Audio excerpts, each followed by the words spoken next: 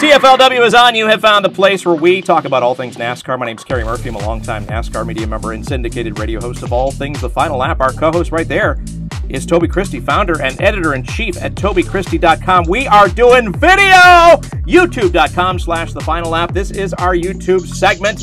If you're watching, we love having you on board. Thank you so much for watching. And go ahead and hit that like, subscribe, and bell. All three of those things. Yes. Knock them all out at once, and then you can sit back and just sit back and relax after you do all that.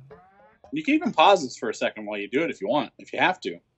I guess, but I mean, it's not that difficult. Well, hey, let's not question people's abilities. Technology is kind of tough sometimes. Just do what you got to do. Mash the bell, subscribe, wherever it's at, somewhere over in this And this region. is the like icon button thing. Yeah, hit that one. Yes, that one. Right, and then the big subscribe button, and then the bell one is the bell. Yeah, that's where you get notifications every time something Am I posts. trapped like in COVID land, or what is this? Oh! Guys, it's COVID here.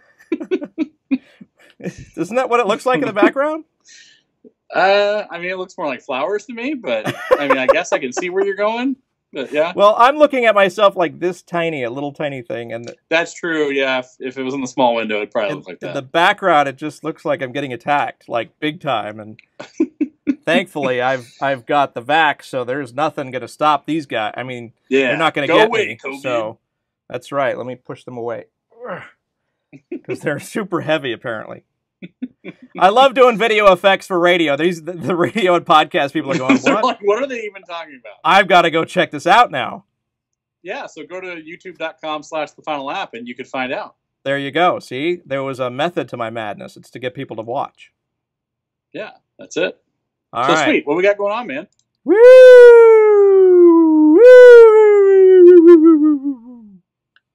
Boy, you've been going too fast, son. Oh, boy. No. Yep. One of the drivers got pulled over by the fuzz. By the fuzz. Do they still call him the fuzz? I haven't heard him called the fuzz, and I was just about to say I haven't heard it in a long time. But I think now more than ever they probably have been called the fuzz recently. I don't know though. I don't even know where that term came from or how old it is. It sounds like a 50s thing. What I always heard was like when you wear pants and stuff, you get lint that gets stuck to you, and so it's like fuzz. So it's like the fuzz is on your butt when they're following you. Ah, okay. That's what I always heard is the reason for it. Yeah, but you call I'm in Texas, caramel wrong and I call other it caramel, words. and I call it envelope. So who knows? I could have a totally different definition. What we're talking about is soon after driving 200 miles an hour for 400 miles, Chase Briscoe was pulled over for speeding near Michigan International Speedway. He shared a video of the blue and red lights in his backup camera and said, quote, "At least I wasn't going 200 miles an hour like earlier." And his wife, Marissa, tweeted, "I told him about 8 times, you slow down. I finally said, I hope you get pulled over. And so we did, smiley face." Well, so she won. Okay, this is the game we all play. Okay, I'm sure when your wife drives, you criticize her driving. When you drive, she criticizes yours. That's just how we all do it. Well, and so my wife drives like Jeff Gordon. I drive like the pace car. I have ridden in a hatchback trunk while you were driving, and yes, you do drive very slowly, which was good in that situation, right? Because I could have been murdered had it not been for that. So the fact that you drive like a granny was perfect that day. Now, that wouldn't be murder. That would be negligence, but I don't think it would be murder. Well, I would be murdered by the car, not by you. Well, okay. Yeah. But you would be the expert. You do all the editing of those podcasts. So right. You know what it would be. I don't think I would be on the hook for murder. I'd be on the hook for something else, though.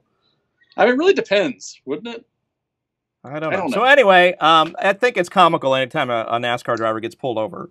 See, I think if somebody knocked somebody out and was throwing them in the trunk and said, "I'm going to throw you back here and drive really recklessly so I murder you," then it would count as murder, right? It's premeditated at that point. I suppose, yeah. And if you had the trunk all planned out and stuff.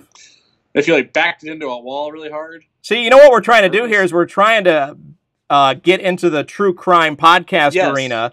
And if we just talk about it, maybe we'll get thrust into there. Yeah, some kind of weird algorithm will pick us up. They're like, "Hey, these guys are talking about true crime. Get them in there." Yep, murder came up and trunk. Lots of murdering in trunks and car murder. Hey, I'm excited about this next story, and so I will do it because this is the kind of stuff that I love. This is the kind of news. Word is Will Smith, mega monster, huge mondo actor guy, Will Smith and his production company, Westbrook Studios, is looking to produce a NASCAR-themed rom-com. And for those that don't know what that is, it's a romantic comedy, rom-com. Well, that negates the whole reason why you would shorten it, because now you had to go lengthen it and explain it. I know, but I felt the need. Okay. The need to explain.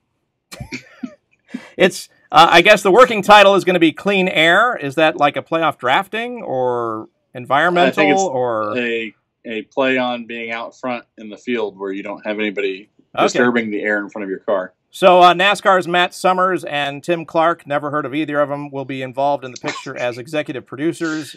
No word yet on the release date. Am I supposed to know who they are, I guess?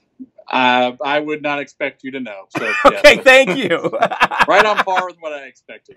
And Will Smith, not scheduled to star in the movie, so it's bound to flop. Yet. Yeah. Who knows? Maybe it should be a Hitch remake, but NASCAR. Wouldn't that be funny? That would be great, especially if they get allergic to whatever they eat and their whole face puffs up. That was funny. His tongue's all dangling and stuff, and his lips all flapping. Yep, and Kevin James. Hey, Kevin James does NASCAR stuff, so right there, put him in there. So that's the thing. That was not picked up for a second season, so he doesn't anymore. Yeah, but yeah. I just love his the Q-tip dance. Throw it away. Remember that? Anyway, more news. Actual news. Subway, not Jimmy John's, will be the primary sponsor for Stewart-Haas Racing and Kevin Harvick. What? For 2 races, beginning with Bristol. What? Holy Subway sandwich. What just happened? How does that work? Well, Jimmy John's sponsored earlier in the year, and they've been kind of reducing their involvement with the team, and apparently their contract's up. All right, and Subway is sliding in. So. They swooped in. One sub for another sub. Go. And, of course, Subway used to sponsor Tony Stewart as a driver, and actually that was the sponsor on the car when he controversially won at Talladega by shoving Regan Smith below the yellow line. Okay. How about this? Do you like, animal cruelty? No. Oh, well, then maybe we shouldn't talk about it. Why would anyone like that? Well, apparently NASCAR Cup Series director Jay Fabian allegedly likes that because he is stepping away from his NASCAR Cup Series, directorism spot, whatever. Yeah. He's been accused of animal cruelty by not feeding his dogs and stuff. So he's got warrants out for his arrest, and we'll be going to court. Okay, well, that's not a good story at all. No, that's bad. Ooh, let's flip it, though, so we can go to something good again. You ready? Okay. Ken Schrader. Yeah, okay. Coming back. He's going to race ARCA next week. He was the first one on the crime scene at Dale Earnhardt's death. More crime. Here we go. I'm trying to weave it in, man. It wasn't even a crime scene. It was just an accident scene. Okay, well, he was there when, the deed was done. He was there. So, yeah, Ken Schrader will be running the ARCA race next week, September 5th. Too soon? That'd be cool. He hasn't ran in the series since 2019. Wow. Which was a pole and a 8th place finish. So he'll try to follow that up. All right. Cool. Ooh, you want one more? Okay. I'm dying to get to this next thing, but sure. We've got some suspensions. Cool. I love those. Yes. Ross Chastain's car chief will be out for 1 race due to the axle flying out of his car during the race at Michigan. Well, that's a shame. And JD Motorsports hauler driver has been indefinitely suspended, presumably for something that was probably said on social media. Okay. Great. Yep, and that would be Brian Thomas, by the way. Wait. NASCAR can do that? I better go delete some tweets. Well, it would have to be like racism or calling out somebody of a gender or I said NASCAR sexual was a orientation. Joke. Well, that's the truth. You can't. Oh, okay. Can't be arrested for truth.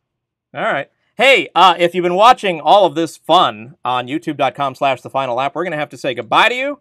And if you want to continue with more fun, you're going to have to switch over to the podcast and find us wherever you get your podcasts. We are literally everywhere. So whatever you use for podcasts, search for The Final Lap Weekly, and boom, we will show up. So thank you, YouTube people, youtube.com/The Final Lap. And like, subscribe, hit the bell. Boom.